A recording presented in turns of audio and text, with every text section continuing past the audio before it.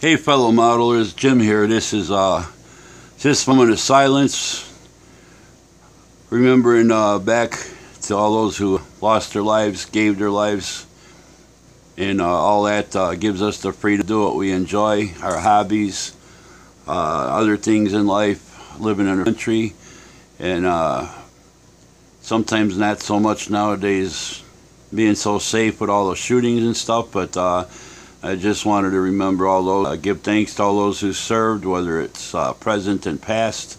I know I lost an uncle back in Vietnam. Never found his body. They had an empty coffin funeral for him back when I was in my early years of high school and all that. And he's a big part of my getting into the hobby of modeling, model rating. He was my mom's younger brother. And he used to spend time with me building model railroads, building model cars and stuff. He used to build a lot of cars, kit bashing, scratch building stuff. I picked up a lot of stuff from him when I was a kid and all that. So, I just wanted to thank everybody, you know, those who served our country, those who gave our lives to the families and everybody else. And I was watching a show. It was called 15 Septembers Later, and there was one part in there that was pretty scary. Talking to a couple pilots that they scrambled. One was a gentleman who says he got far when they told him that it was a real thing and not just a drill.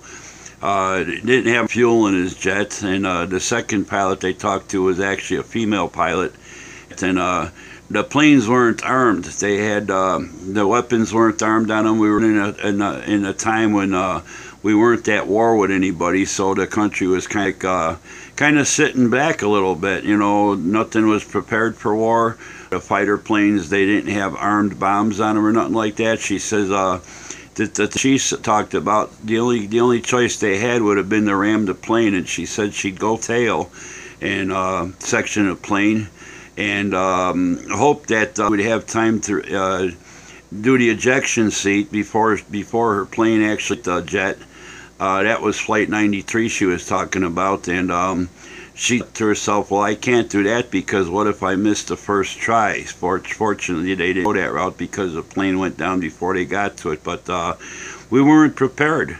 Even our military, it wasn't prepared as far as sending up the fighter jets. They were just up there with, you know, pretty much you could say blanks, but it was a pretty interesting show out that I haven't seen through the years, even though it was from a few years back. It was called 15 Septembers Later, so very interesting the way they talked about that, you know, the unprepared as far as our military went and stuff and all that. So, but thanks to all those who served. Thanks to all the families.